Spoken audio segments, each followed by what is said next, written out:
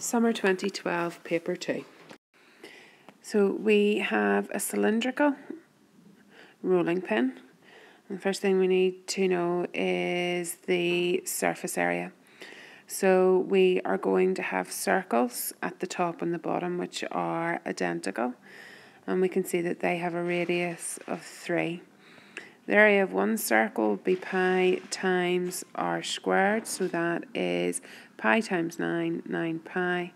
So if we have the circle then at the bottom, its area will also be 9 pi.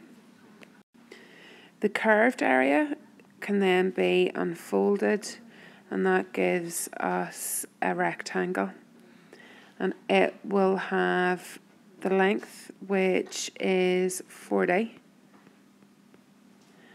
The width is the circumference of a circle, so that's 2 pi r. So in this case, that's 2 times pi times 3, 6 pi. So the curved surface area will be 6 pi times 40. So that's 240 pi. So the total area will be 240 pi plus 9 pi plus 9 pi. So that's plus 18 pi. And that gives us an answer of 258 pi. I've waited until the end of the question to use my calculator. You could have used your calculator at any stage within these calculations. Typing 258 pi in, I get 810.5. Because the answer is in the hundreds, a reasonable degree of accuracy would be to the nearest 100 or nearest 10, and I'm going to go to the nearest 10, which gives me an answer of 810 centimetres squared. Each letter represents a length. So if we look at the first term, we have 4a squared. We can ignore the 4, that's dimensionless, which means we have an area on the top. And on the bottom, we have an area plus an area, so with the square root of an area, and that is a length. If we divide an area by a length, then we end up with a length. If we then consider the second, again we can ignore the pi, it's dimensionless. We have 3 lengths on the top, which is going to give us a volume. And on the bottom, we have a length times an area, which is also a volume. So we have a volume divided by a volume, and that gives us none of these.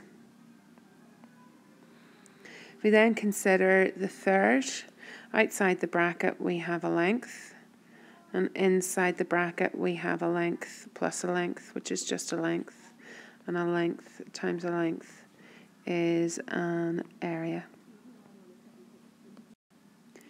Firstly, we need to complete the tree diagram, and on the first set of branches, if a probability is 7/10 and probabilities add to 1, then the probability of it being wet must be 3/10. If it is dry, the probability that we go for a walk, so dry and walk, is 3/5. Again, using the fact that probabilities add to 1, then no walk must be 2/5. If it is wet, the probability that I go for a walk is 1/5, which means the probability of no walk is 4/5. We want to work out the probability that on a day in March we go for a walk. So we're interested in this outcome and this outcome. When we are working along the branches of a tree diagram, we multiply. So the first one will be 7/10